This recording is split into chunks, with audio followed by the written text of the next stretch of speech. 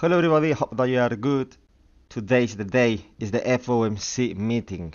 Okay, so it's gonna be a day with a lot of volatility, spikes up and down, so I would suggest to keep your positions light, to not be overexposed, be strict with your risk management because there is going to be quite a lot of false moves probably during the FOMC. That's at 6 p.m. UTC time. Now, what we are expecting, everybody's expecting this, so this is priced in, is 25 basis points hike. Everybody's pricing that in, okay? So the market is not going to react to it when they announce it. But what the market is going to react to is going to be the press conference, the words of Jerome Powell. And I want to hear what Jerome Powell has to say about the debt ceiling, because Jerome said recently that they are running out of money. So let's see what he says about the debt ceiling. Also, the federal funds futures market, they're pricing in a hike of 25 basis points now today, and then 3 rate cuts this year of 25 basis points each. So the most likely thing is that Jerome Powell comes out today and says, we're not gonna do any rate cuts this year. He said that back in the 22nd of March, the previous FOMC. So the most likely thing is that he says the same thing. Okay.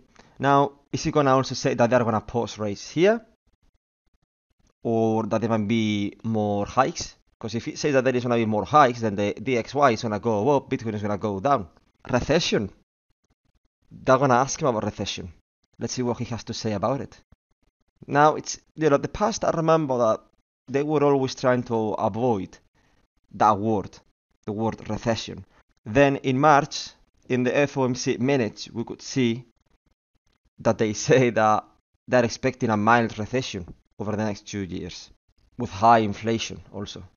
So I think that we're going to have a very interesting press conference. There are a lot of questions, difficult questions, that a journalist can ask Jerome Powell. I'm sure right now he's there with his team trying to figure out all the answers for any possible question, because there are a lot of things they can ask him. Okay, all those things I just said. Now let's go with Bitcoin, because yesterday we had the move to 28,400. We placed this arrow and price went there because the market maker is watching these videos. Now, to be honest, the projection could have been quite a lot better, because it really went to the 4-hour 50 EMA, you can see. Okay, maybe I was too conservative and that was a mistake, but you can see that price went to the 4-hour 50 EMA, then it did some consolidation below resistance with some spikes up. You can see in these weeks, and that means, according to my logic, that is because the market maker is building his shorts. You can see with this candle. All right. Now, if we check, I want to go really quickly to the S&P. Let me check that real quickly, because I want to show you what I did yesterday. Okay, we were saying that yesterday it would have to test this zone as support, and then it could have marched higher, but it didn't. So price just went back inside the range. Okay, that was the other scenario that we had in mind. Now, the 4-hour 50 MA is going to be the resistance. Here it was the support, you can see, and now it's becoming resistance. So let's see how it reacts. In my opinion, this candle here, what happened yesterday, that's in anticipation of the FOMC meeting, and that's basically because the institutions, the investors, they are just being careful because they know there is going to be quite a lot of volatility, so they do a sell-off the day before. That's what I think. Okay, let's go back to Bitcoin really quickly. Let's see where we are right now. Interesting thing is that they haven't still filled this week. Maybe that's the next move. Okay, but I would like to first draw mark the zones of interest in the chart. We have the wick, we have this liquidity pool. Let's see what else I can see. I can see a liquidity pool here too, and another one here. Okay, now let me get this here, copy and paste to mark these zones. Okay, and let's remove the 50 EMA. So in my opinion, these are the zones of interest in the chart. Now, today there is going to be a lot of volatility with the press conference, I think. So the most likely thing is that price do some wild moves. I think it's very likely that today we might see the wick getting filled, and even probably two, one of these liquidity pools or even both. Because I'm telling you, markets are gonna be quite wild. I think this week is quite likely because I'm expecting Jerome Powell saying that there is not gonna be rate cuts this year, that there might be more rate increases, maybe. They're gonna be data dependent, but for now probably they're gonna pause. Let's see what happens. But I think this week, any word he says, it'll trigger the move because there are algorithms playing with keywords. So it's gonna be in live. You're gonna see in live that he says the word potential new hikes, and you're gonna see a candle in the 1 minute time frame doing this. It's simple as that. It's a very difficult and it's not recommended to have trades open during that time. So what I would suggest is to not have any positions open or any limits order set until the press conference finishes, okay? And that means, look, let me put it here for you.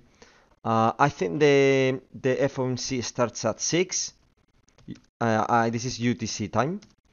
And then the press conference, I think it starts at 5:30 UTC time. Okay, so those are the times that we're gonna have all the information.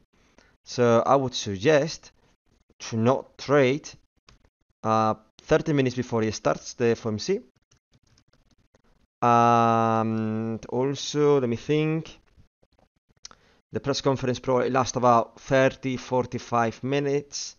So I would say probably until 7:15. Okay, and I'm gonna call this not trading during. Okay. So yes, basically I'm not gonna trade 30 minutes before the FOMC starts, and I'm not gonna trade until at least 7:15. So I'm gonna give it a bit of room to get all the information from the FOMC, the press conference, see how the market reacts, and then yes, you can trade imbalances, because if we go and we see what happened previously in the 22nd of March, that was the last FOMC meeting. Let's have a look. 15 minutes time frame. Let's go to the 22nd of March. It's here. Okay, let's have a look. Let's check this. All right. So you can see how we had a clear resistance in this zone, and then at 6, what they did is a stop hunt, a spike above that resistance, and then dump all the way here. And this is, I checked earlier, this should be a $2,200 move. Sorry, you cannot see there. This is a $2,300 move. Then, after the press conference, you can see the price was trying to retrace this imbalance. Because yes, you can see all these large wicks, that's a liquidity pool. This is another liquidity pool. This is another liquidity pool. So there is quite a lot of liquidity pools here that need to get retraced. You can see there is a wick here that also got filled. That's what happened. A lot of moves, a lot of volatility, a massive move, and then they have to retrace the imbalance. So what we could expect to see today, let me go back to today. Let's see if we can figure it out. So if they drop another 2,000 from here, I mean, that's a long way. Jeez.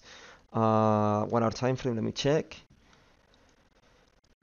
I mean, what they could do is, what about if they take us even lower? What about if they go below this zone? Okay. What about this if you do something like this? I'm just trying to think, okay? Fill the wick and go even a bit lower. And then we may have something like this and try to fill this later on. I would say probably before the weekend, okay? But it should be before the weekend. So what about if we see something like this today? Go below these lows, fill the wick, a lot of liquidity pools in this zone, and then retrace them. Or we could see that, but it's impossible to know because we don't know what he's gonna say today. But I'm expecting that he's not gonna be dovish. I'm expecting him to be quite hawkish, because I think he's going to attack the federal funds futures market. So the first move that I'm expecting, but I might be wrong, is to go to the downside and then retrace that up. But who knows? Just, I'm going to wait because we might see this bar inverted to the upside and see something like this, who knows? And then retrace, and this would probably go, which also would make sense, above these highs here. So why not? We could see something like this also. So I would suggest you guys to wait, be patient. I think if you open a trade before the FOMC, that's pretty much gambling, guys. So wait until the FOMC, wait until the first conference finishes, see the imbalance they've created, and then yes, you can start to think about trading those imbalances. So thank you guys for watching, and I'll see you soon.